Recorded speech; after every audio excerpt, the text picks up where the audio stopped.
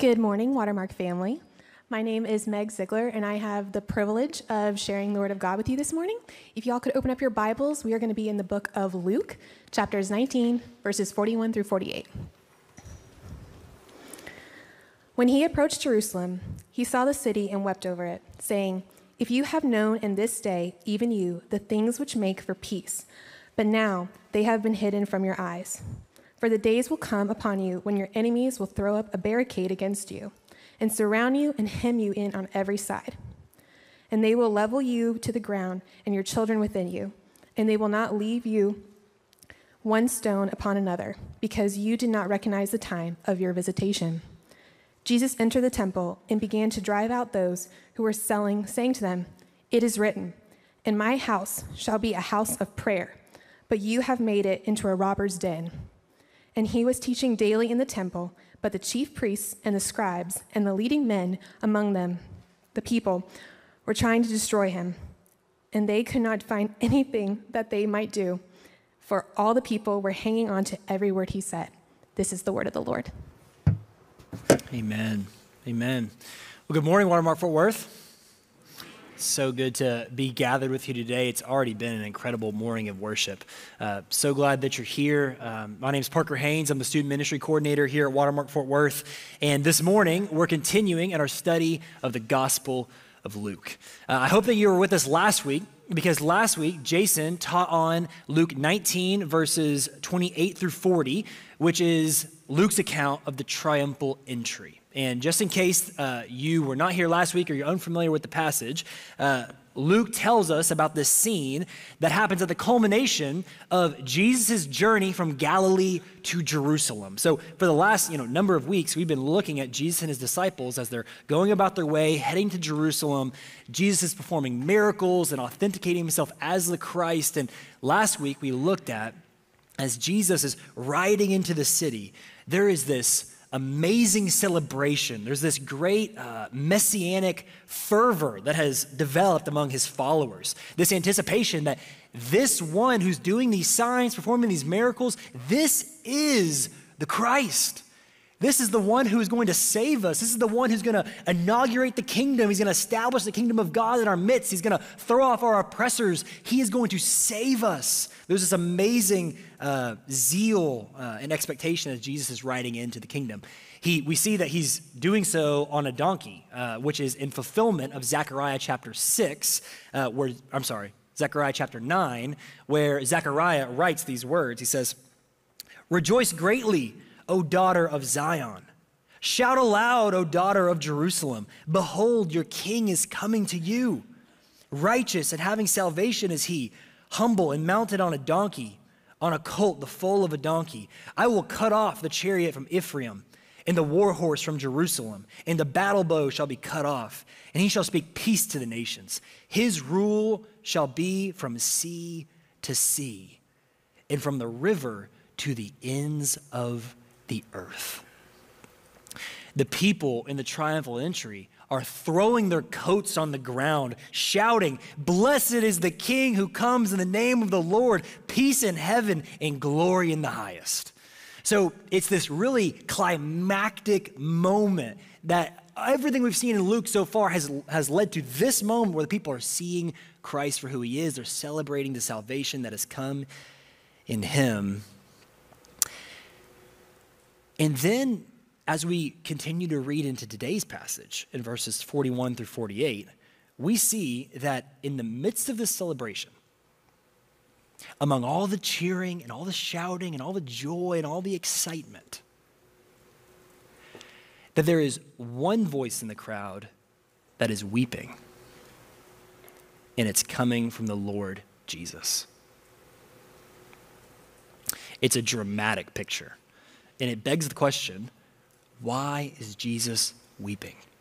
That's the primary question we're going to be aiming today, because I think by understanding that question, we unlock the text. Why here in the midst of this celebration is our Lord weeping?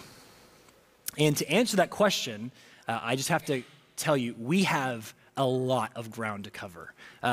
I would confess that in my study of this passage this week, I have become convinced that this is one of the most theologically dense, biblically layered passages that we have looked at thus far in the Gospel of Luke. So my invitation to you this morning is to lean in close and listen attentively to the Word of God, because this is an amazing passage, and you need to see what is here for you. There's much to be profited from. So we're aiming to ask the question, why is Jesus weeping in the midst of this celebration? My goals this morning are simple. I want to explain the passage so that you can understand it. And my aim, the effect that I hope that it will have on you, is that you would leave today seeing Christ more clearly. That is central to why we're even studying Luke in the first place. My hope is that you leave this place having a more full picture of who Jesus is, as he's revealed in his word, as he's revealed to us by his Spirit, who our great Savior is. And my hope is that in response to seeing him rightly, seeing him clearly, you would love him deeply. You would respond to him the way that he ought to be responded to. You would rejoice in him the way that he ought to be rejoiced in, that you would submit to him as King of the universe, that you would heed his words as the one true prophet and love his atoning as our great high priest. I'm so excited for this passage. Let's go ahead and get into it. I'd love to pray for us, and then we'll get on our way.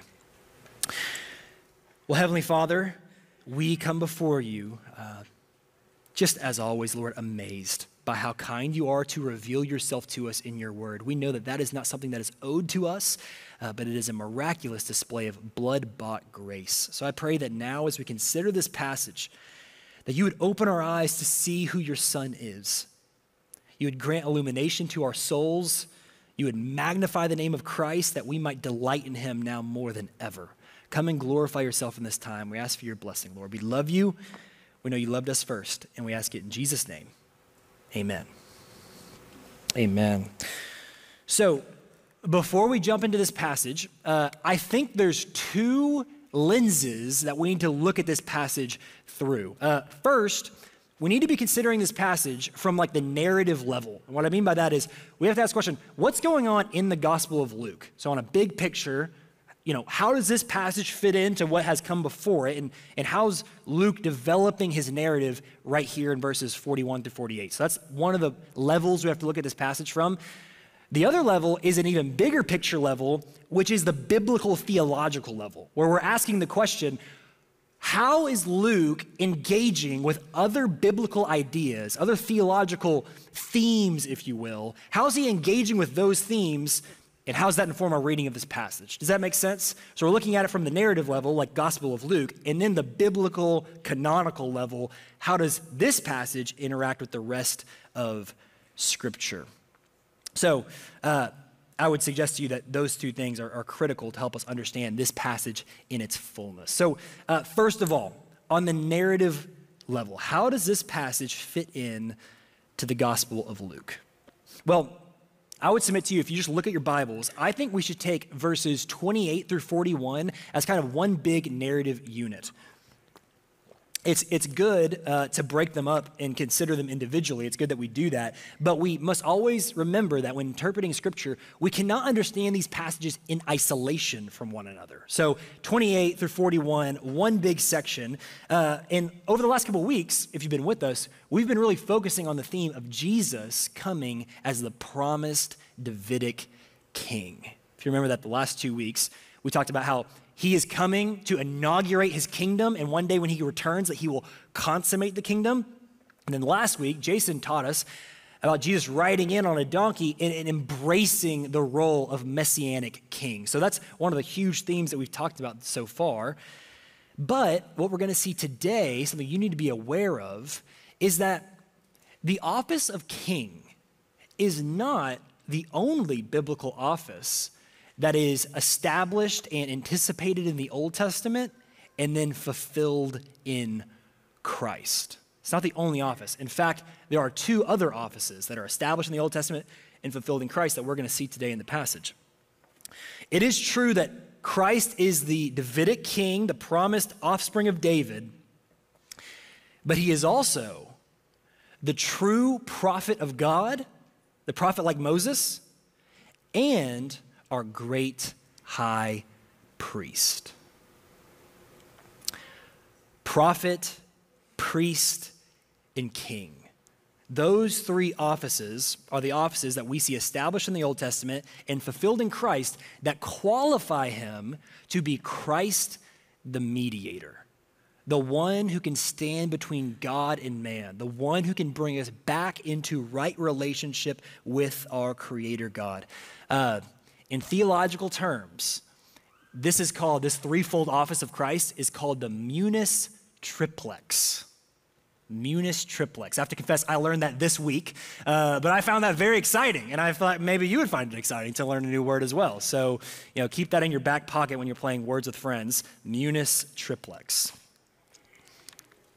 I tell you that not just because it's fun to talk about theology, which it is, but because understanding those big picture biblical ideas is vital to understanding today's text. So what I would like to do is just give you a brief Old Testament survey to show you where these themes of prophet, priest, and king find their origin, so that you know that I'm not just making this up, and that you can see that Luke is genuinely grabbing these themes to inform the way he writes this passage. Sound good to you guys?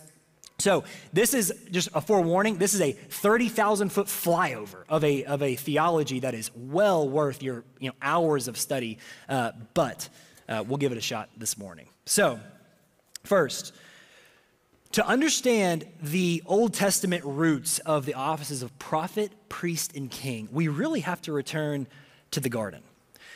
Because we see that in creation, God created Adam and Eve, he placed them in the garden, and he gave them a commission that you're familiar with, and that commission was to be fruitful and multiply and fill the earth with the glory of God. You're familiar with that, but what you may not be familiar with is that in so doing, in giving this commission to Adam and Eve, the Lord established Adam as the first prophet, priest, and king.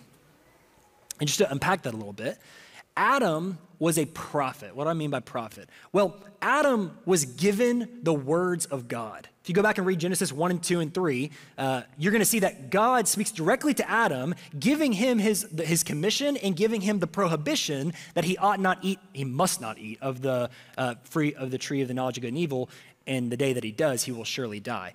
Adam received that word, and it was his job to proclaim that word to all of creation and bring the creation into submission to the word of God. He is God's representative. So in that sense, Adam was given a prophetic responsibility. But more than just a prophetic responsibility, Adam was also given a priestly responsibility. We see in the beginning pages of Genesis that Adam was to cultivate and tend the garden. In theological terms, the garden is the first temple of God. It's the first temple, the first holy place that we see in the Old Testament. So Adam is assigned to cultivate and keep pure the sanctuary of the Lord. And in so doing, he's commissioned as a priest.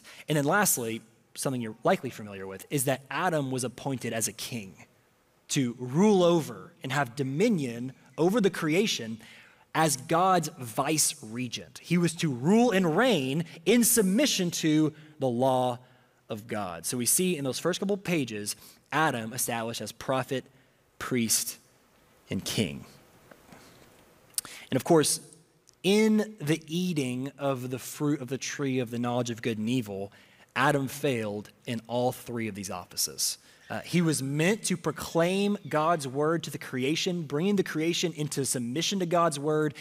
When the serpent came whispering deceptive lies in the ears of his wife, Adam should have moved into that moment. And when the serpent says, "You will not surely die the day you eat of this fruit," he should say, "No, that's exactly opposite of what the Lord told us. The Lord told us the day that you eat of it, you will surely die." He was meant to have that prophetic responsibility, but he falters in his responsibility. He steps back, he cowers away from the moment, and his wife is deceived along with him into eating of the tree of the knowledge of good and evil.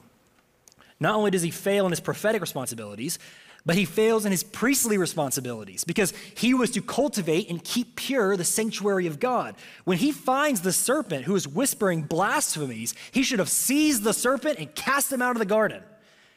But instead of doing that, again, he shrinks back from his responsibilities and he allows the sanctuary of God to be profaned by sin. So he fails as a priest, and then last and maybe most obvious, he fails as a king. Adam was given the responsibility to rule and reign over the creation and keep it pure, keep it holy, have the creation walk in obedience to the law of God, and instead he ushers sin into the world. So these three offices, prophet, priest, and king, are entrusted to Adam. Adam, as God's son, fails to execute these offices and thus is unqualified to be the mediator, the one who can stand between God and man. That's the first time we see these kind of offices develop in the Old Testament. But as you continue to read your Bible, you will see that this is not the only place where prophet, priest, and king are established. Here's a Bible pop quiz for you. You don't have to answer this out loud. I normally on Wednesday nights have our students answer out loud, but you don't have to do that. Here's a pop quiz. Adam was called God's son. Adam was to be the mediator between God and man. He failed as that. Who else in the Old Testament is referred to as God's son? Again, you don't have to answer out loud, answer in your head. And I know somebody's leaning over to their neighbor and going, is he talking about Jesus? That's a good answer, but that's not what I'm looking for, because I'm saying specifically in the Old Testament. In the Old Testament, after Adam, who else is referred to as God's son? Israel. Israel is called God's son. And just like Adam was entrusted with these three offices, so too Israel was entrusted with these three offices. We see that Israel is called to have prophets who speak on behalf of the Lord as established in Deuteronomy 18. And they're to have priests who tend to the sanctuary of God, keeping it holy as established in Numbers 18. And they're to have a king who would rule in righteousness in submission to the law of God as established in Deuteronomy 17. So these three offices entrusted to Adam have now been entrusted to Israel. The problem is, it doesn't take long at all to recognize that exactly what happened to Adam is going to happen to Israel. In Numbers chapter 20, we see Moses striking the rock, producing water from the rock in disobedience to the Lord, and in so doing, showing that he is not a qualified prophet. We see in Leviticus 6, Nadab and Abihu, the sons of Aaron, they're meant to be the priests of the temple of God, and they're offering strange fire on the altar, profaning the sanctuary of the Lord. And, in the book of Chronicles, we see a line of unrighteous kings who do not walk in the way of the Lord and do not lead the people in righteousness. And then, in the book of Kings, we see that even the good kings weren't really that good. So as you're reading through your Old Testament, you're just smacked in the face time and time again with the reality that Israel, who has been called to be prophet, priests, and kings, are failing in all three offices. Just as Adam failed, so too Israel failed, and thus they are not qualified to be the mediator between God and man. However, as you're reading through your Old Testament, you will start to see this developing hope that one day there would come a Messiah. There would come a Savior. And this Messiah would be a good king. He'd be the best king. He'd be a perfect king. And not only would he be a good king, but he would be the true prophet of God. He'd be a greater prophet than Moses. And not only would he be a good king and a good prophet, but he would be a great high priest who would make pure the sanctuary of God and atone for the sins of the world. That's the theme you start to see developing in the Old Testament. I want to show you briefly some of these things so you can get eyes on them for yourself. Listen to what Moses says in Deuteronomy 18. So just for reference, we all know, we're familiar with the idea that the Davidic king is promised in the Old Testament and fulfilled in the New. That's pretty established, right? What you may not know is the same exact thing is true for the true prophet and the great high priest that I want to show you. So Deuteronomy 18, this is the word of Moses. Listen to this. The Lord your God will raise up for you a prophet like me from among you, from your countrymen, and you shall listen to him. Side note, does anyone remember what the Lord said to Peter, James, and John on the Mount of Transfiguration in Luke chapter 9? Do you remember what he says? He says, "This is my son, my chosen one, and you shall listen to him." So we have an allusion to Deuteronomy 18, authenticating Jesus as the promised prophet. It's a pretty interesting reference, but continuing in Deuteronomy 18, it says, "This is according to all you have asked of the Lord your God in Horeb on the day of the assembly, saying, let me not hear again the voice of the Lord my God, and let me not see this great fire anymore, I will die. And the Lord said to me, you have spoken well. I will raise up a prophet from among their countrymen like you, and I will put my words in his mouth, and he shall speak to them all that I have commanded him." All the way back in the days of Moses, we are already seeing this developing expectation that one day God would rise up a true prophet, a prophet greater than Moses, who would speak the very words of God. And not only would God raise up a great prophet, but he would raise up a great high priest. Look at Zechariah chapter 6. It says, "Behold, a man whose name is Branch."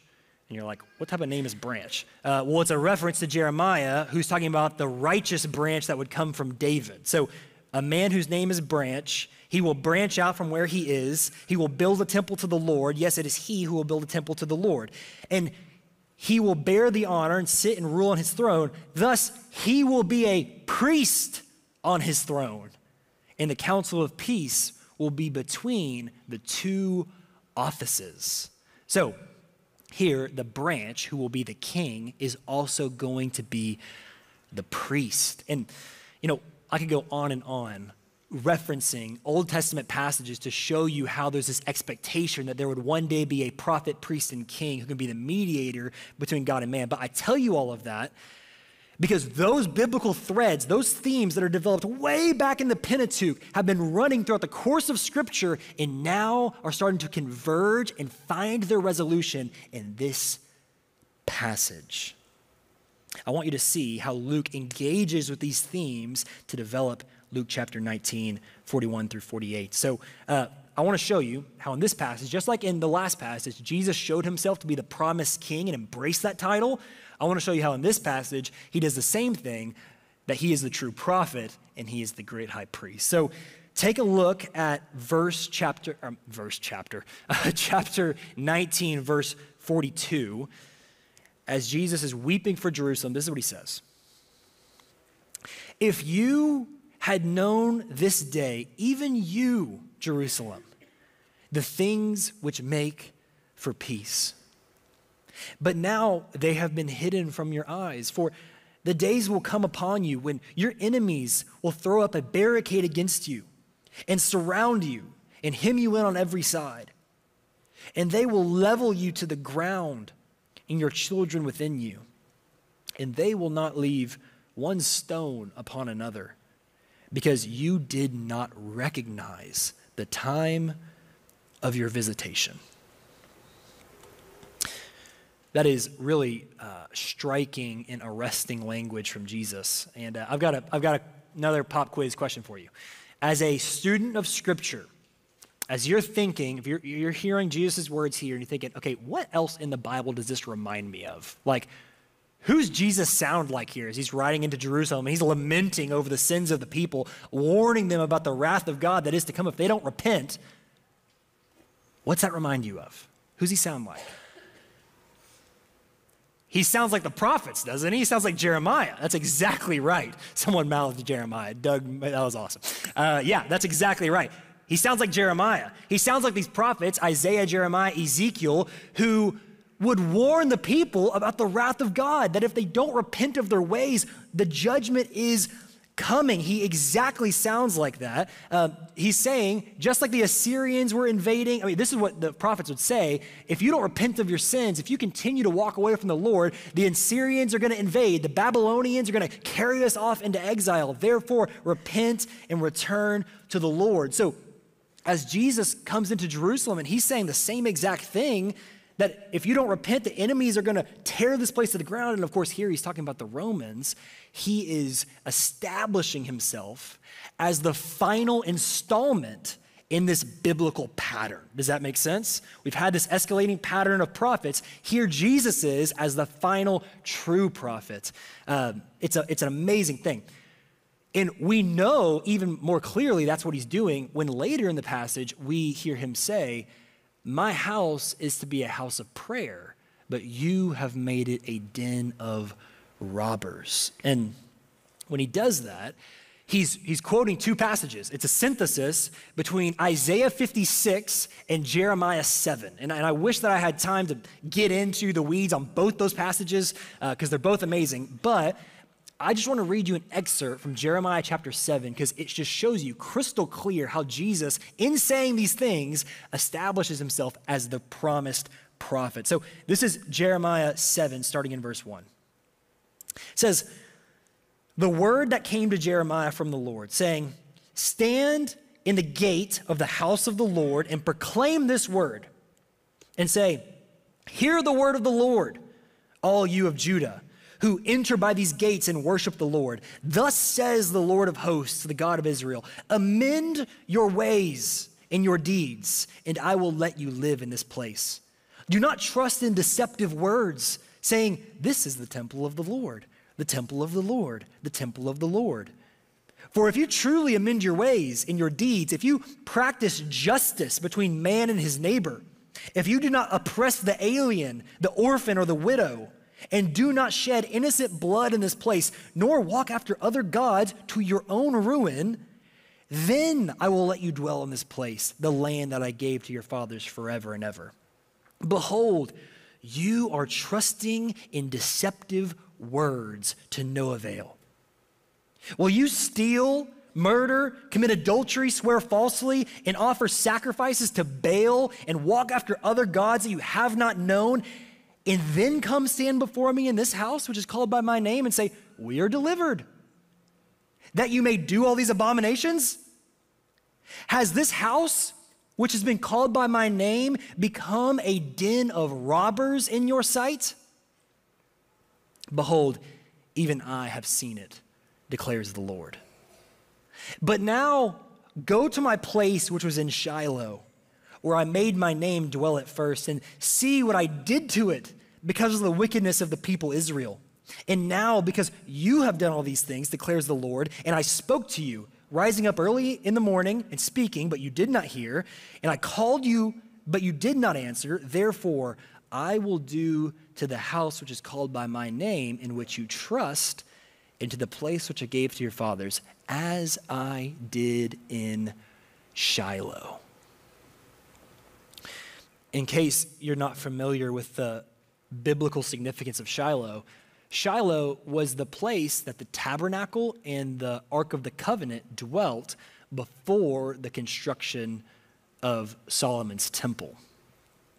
And we see in 1 Samuel chapter 4 that because of the wickedness of the people, the Lord allowed the Philistines to invade the camp and carry off the ark and leave Shiloh in ruins. So when Jeremiah is standing here, he's saying, you men of Judah, hear the word of the Lord. Because of the way you've turned your back on him, because you've gone after other gods, because you've practiced all kinds of abominations, the same thing that happened to Shiloh is going to happen here. Don't you remember what happened last time?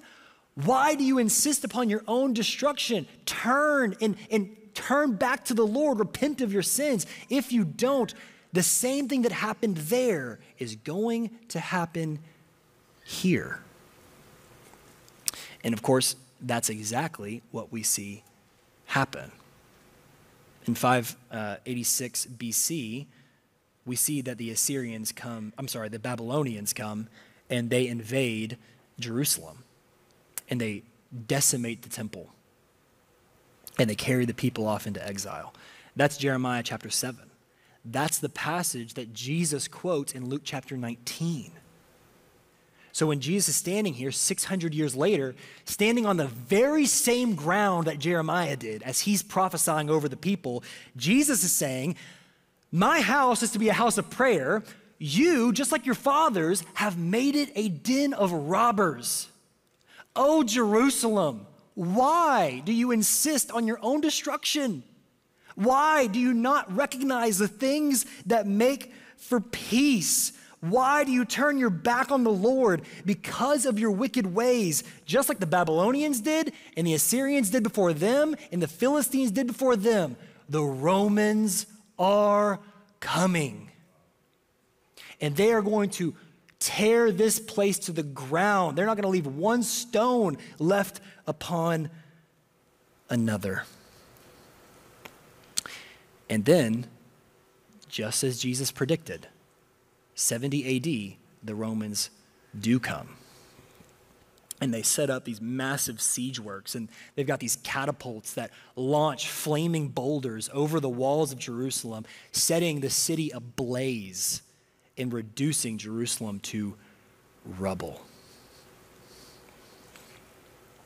As Jesus stands before the people at the gate of the city of God and proclaims the word of the Lord, he warns them about the wrath to come and shows himself to be the final installment in this biblical prophetic pattern. He is the true prophet of God. But Jesus, here in this passage, isn't only functioning as prophet, he's also functioning as priest. He's stepping in as the final installment in the biblical pattern of the priesthood.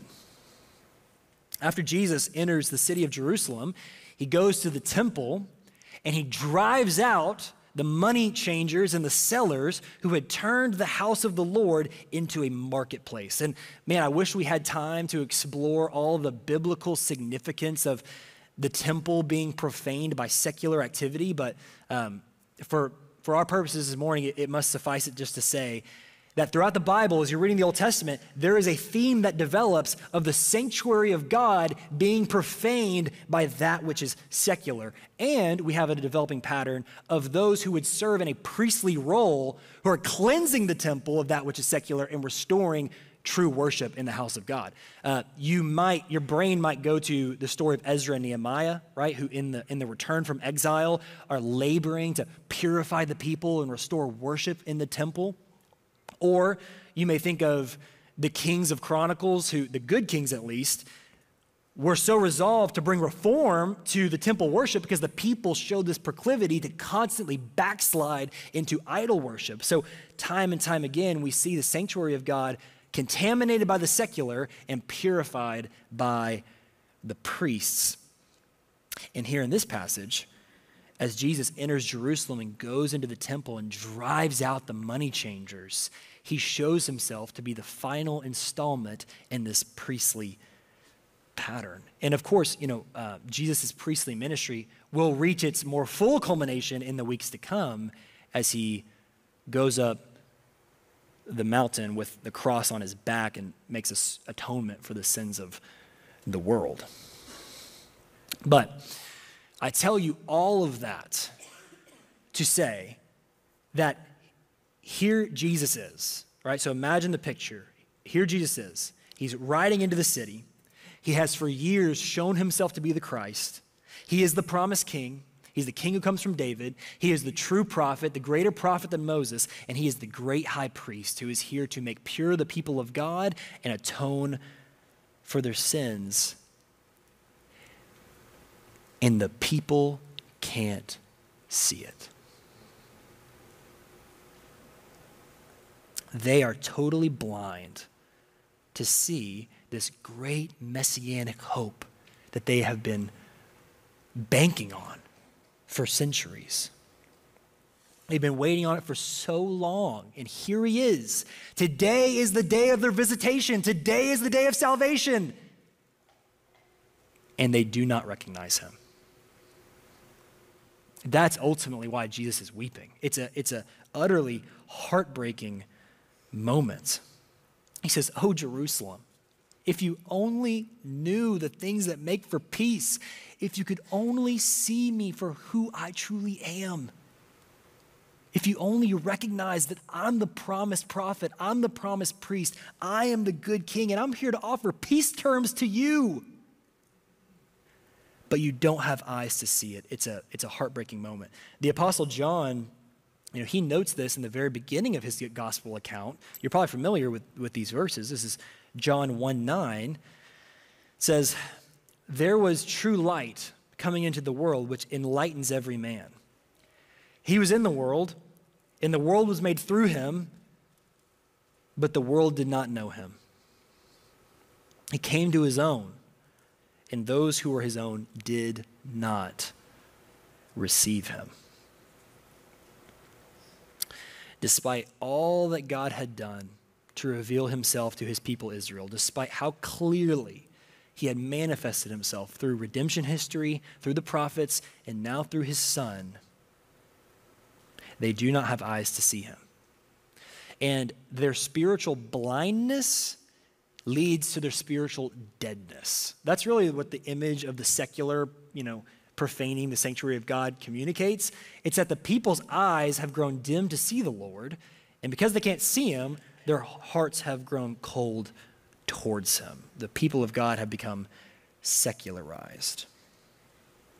And it's for that reason that Jesus weeps, that he came to his own, and his own did not receive him. So, the question for us becomes, what do we do in response to this passage? Right? Like the passage, and really, I'd say more than that. What do we do in response to this entire biblical storyline, right? It's like all the way from Genesis to now is one story. How should we respond to what's happening here in Luke chapter 19? Jesus, who is prophet, priest, and king, has been rejected by his very own people because of their spiritual blindness. And because they've rejected God's peace terms in Christ, judgment awaits them. That's what this passage communicates. That's the main point of this passage. The question we're asking now is, okay, if that's what the passage says, how do we respond? And I think the answer is obvious, isn't it?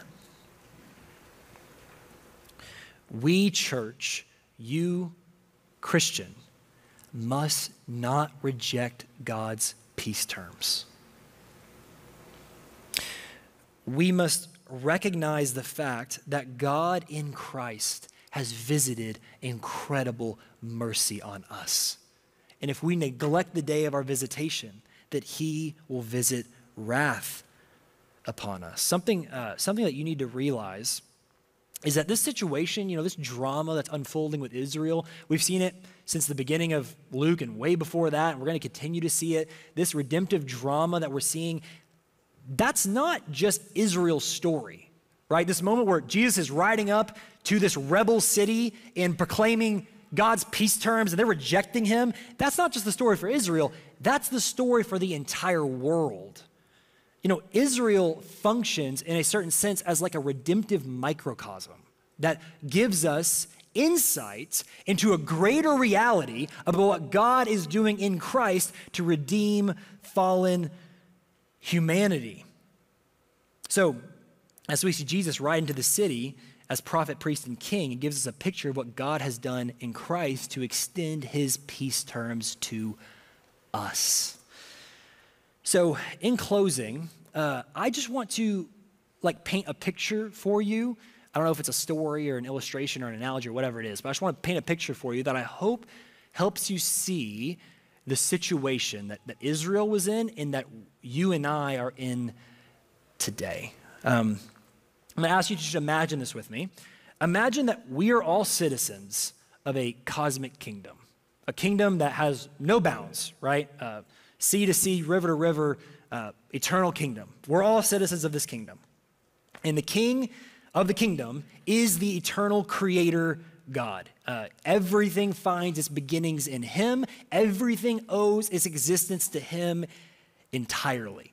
And for our purposes, all of us, you and I, along with all of humanity, we live in a certain province of that kingdom, okay? We'll call it the city of man, right? We live in the city of man. That's a city within the kingdom of this creator God.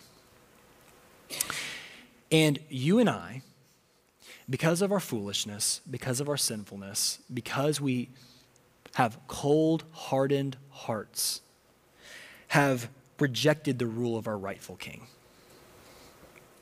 We have become rebels. We've become a renegade city.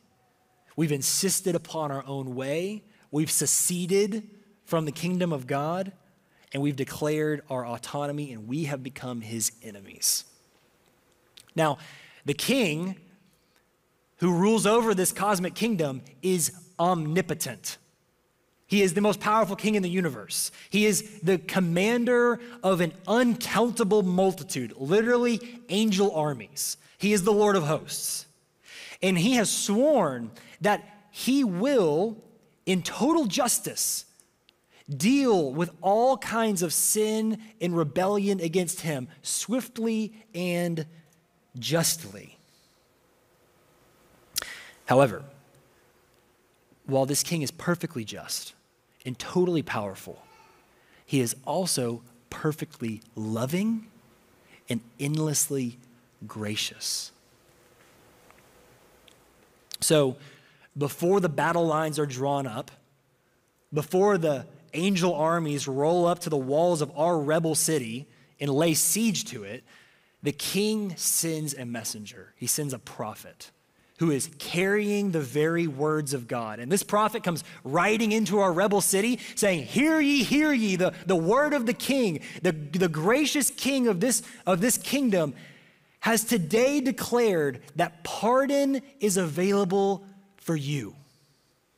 The king desires that none of you rebels would perish, that all of you sinners would come to repentance and enjoy eternal life in his kingdom forever. Today, total amnesty, total pardon is offered to you if you will have it. The terms of peace are simple. All you must do is lay down your arms, abandon your sins, submit to the rule of your rightful king, and enjoy his free gift of grace. We would surely ask, how is it possible that a just king, a righteous king, could offer such gracious peace terms to us renegades, us rebels, us sinners? Will he not keep his word? Will he not see to it that every sin and rebellion against him will be paid for, will be dealt with justly? And the prophet would respond to us, you are right. Every sin, every rebellion will be dealt with justly. The good news that the king has provided a high priest who will make atonement for your sins if you trust in him. Not by the blood of goats or bulls, but by his very own blood. And we would say, how is it that the blood of one man could possibly atone for all of our sins? And the prophet would say, behold, I am not only the prophet, but I am the priest, and I am the king. I am the very Son of God. I am the mediator between God and man. I am the Lord Jesus Christ. It is by trusting in me that you can have a relationship with God. Hear my peace terms. Trust in me. Believe in me. Follow me. I came to die in order that you might live. Place your faith in me, and you will have peace forever. Would that we, Watermark Fort Worth, know the things that make for peace? If you're in the room today and you have never submitted your life to Christ, if you've never accepted his gracious peace terms, wouldn't you do that today? Wouldn't you lay down your arms, lay down your sin, abandon your pride, and recognize that today is the day of your visitation? Wouldn't you submit your life to the reign of your rightful king and enjoy his free gift of grace? If you're a follower of Christ, if you've accepted these gracious peace terms, wouldn't you enjoy the privilege of being a citizen of heaven? Wouldn't you live a life that makes obvious the fact that you were once a rebel and now you've been forgiven? You were once his enemy, now you've been made his child? Wouldn't you live a life that makes obvious the fact that he has forgiven you an eternal debt, therefore you owe him everything? Wouldn't you make it your life's goal to know Jesus Christ more, your prophet, your priest, your king? Wouldn't you endeavor to see him for who he truly is, and as a result of that, love him as he deserves to be loved for the glory of God and for your eternal satisfaction? Wouldn't you make it your life's aim to glorify God and enjoy him forever? I hope that you will, and I would love to pray for just that. Let's pray together. Well, Sovereign Father, we are blown away by your grace to us. We are astonished by the terms of peace that you have delivered to us through Christ, that by his wounds we can be healed, that his blood is sufficient to wash away all of our iniquities, that he's the bread of life. Lord, I pray that by your Spirit you would soften our hearts, open our eyes to see Christ and respond to him thusly. Father, we love you. We know you loved us first. We ask it in Jesus' name. Amen.